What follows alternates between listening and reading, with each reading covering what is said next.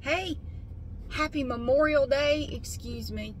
I'm trying a different placement of my phone holder. I'm parked. I'm not driving right now. I just left an exercise class, and I know that's what I'm always doing. I just left, and I was walking out to my car, and I saw this little green thing right up under my tire, and I thought, what the heck is that? And you know what it was? It was a Luna moth. Look, I found him. I found a little Luna moth under my tire. I said, buddy, that's not a good place to be. You don't need to be up under there. He's still alive. Look at his little face. My finger's in the way. Hello. Hello. I love his fabulous antennae. Look at him. They're like little fans. He's glorious. Look at his little face. Look at his little face. He's so cute. He's like a teddy bear. I love them. You find these around here throughout the summer. Poor little guy. I said, a parking lot's not a good place for you to be. So I'm going to take him home and let him, you know, retire to better environs. Get a pattern on his wings. Shut up! I can't stand that. People ride around with their damn radio going. It's disturbing my moth. His little, looks like he has a little furry face. A little face. When I was a kid, I was always bringing home every little critter I found. I'd bring it home and I'd bring it in the house. And sometimes they'd get away from me. Much to my mom's chagrin. Like, Mary, quit bringing that stuff in here. Quit bringing creatures in the house. I'd bring frogs, lizards, snakes, turtles. I didn't give a shit. I'd just bring them in the house. Mama, look what I found. I was always really proud when I caught those little wood lizards, these little gray lizards, because they are super fast. Like, pew, super fast little lizards. And if you catch one, you've really done something, because they're fast. He's blowing in the air conditioning. He's still alive. He's still alive. I've been holding him like this, and I took a turn in the car, and he flipped over, and he flipped himself back upright. But yes, I'm going to take him home and put him in a peaceful environment. So, I do believe he's dying. They don't live long once they come up. I believe this is one of the creatures that lives underground for a long time, and then they come up and, you know, do the wild thing, and then they basically die. They don't live too long. But yeah, I could be wrong about that. I'm not like an entomologist or anything. But I do believe that's the life cycle of the Luna moth. They don't live like this very long. And antlions are the same way. I used to like to catch antlions. When they make their little trap, you take a little stick. I would take like a piece of a pine needle and make them think an ant was coming in, and they grab it, and then I grab their little pinchers and pull them up out of the thing. I didn't hurt them. I put them back down in there. I just wanted to see what they look like. You know, antlions have no asshole. They don't have a butt. They don't have a rectum. They can't do anything. No asshole. I loved catching all the baby frogs down at the pond, and I love getting dirty and just going out and playing in the mud and catching things. I still do. So this was cool. This is the first one of these I've seen this year. First one. So, yeah, I like the coloring on them is so pretty. And down here on these wings, they have little dots on these wings as well. See, they look like eyes. They evolved these dots to scare off predators because they do kind of look like eyes. It's a nice little defense mechanism. A lot of creatures have, you know, fake eyes on their backs or on them somewhere, on their wings, to confuse predators or at least, you know, keep them away. So, yes, he's beautiful.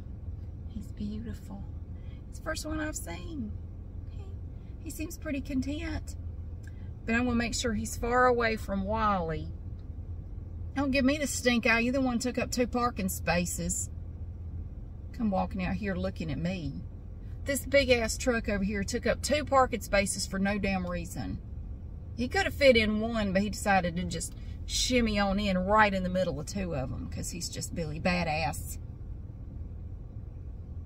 He walked out with his little bag from the Dollar Tree looking at me like I'm something. Go the hell on. Anyway, yeah, I just wanted to show you my moth. Isn't he pretty? I don't have my mom here to freak her out. She hated it when I brought stuff in the house. But look at it. Yeah, I hope you're having a good day. I'm having a good day. I wanted to say one more thing about ex-husbands. I want to say that the timing for meeting Glinda the Good Witch for me was perfect, because he doesn't treat me like shit. He's a nice person. And I think, honestly, if I had met him sooner, I would have thought he was boring. And that was another thing I learned in therapy, was you grew up in a chaotic home with lots of dysfunction on numerous levels. So to you, a nice person may seem boring to you, because there's no chaos, there's no drama. You know what I mean?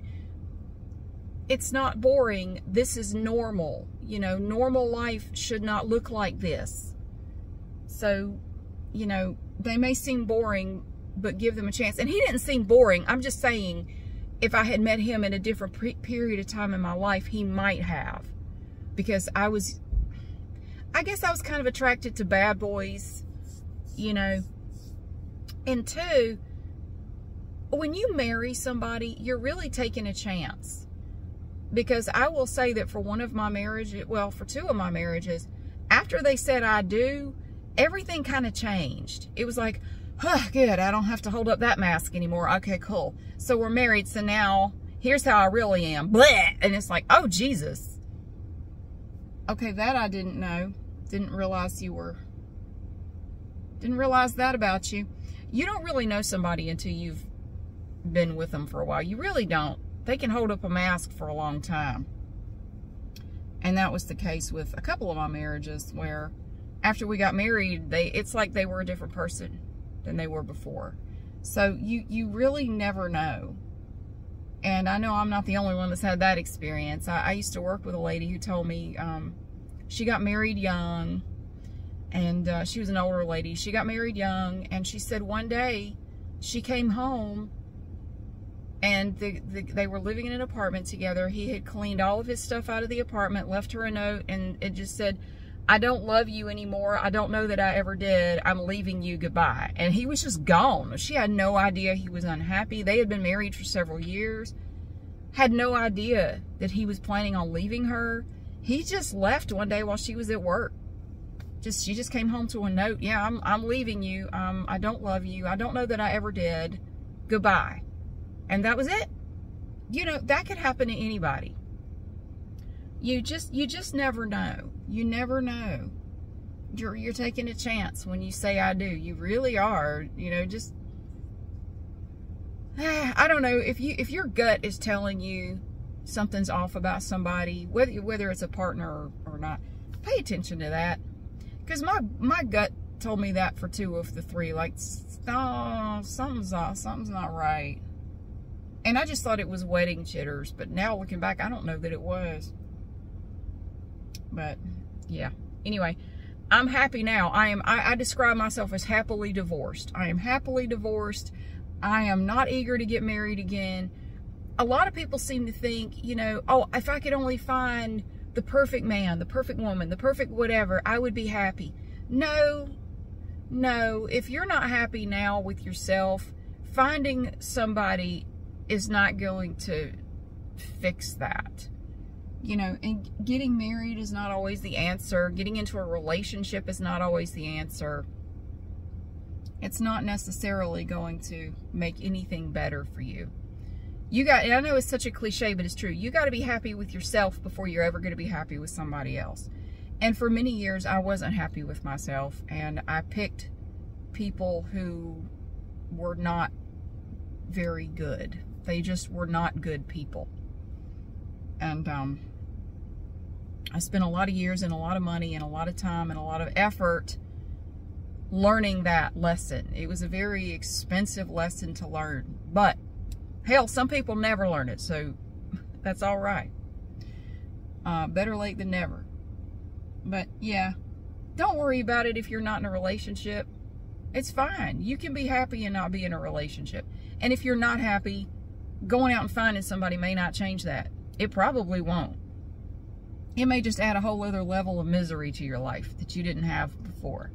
Maybe not. I don't know. I don't want to dissuade you from it, but Just take your time. There's no rush. Don't, if somebody, especially if somebody's trying to rush you into something, big red flag. Don't. If they're trying to hurry this relationship along, huge red flag. No. So love yourself. Have a good day. You know, live like this little fella right here. Live for the moment sometimes. You got to plan for the future, but you got to enjoy today as well. So thank you so much for being here. I hope you have a great Memorial Day. And if you're not in the USA, I hope you have a great Monday. And I'm going to go home and get some work done, and I will see you later.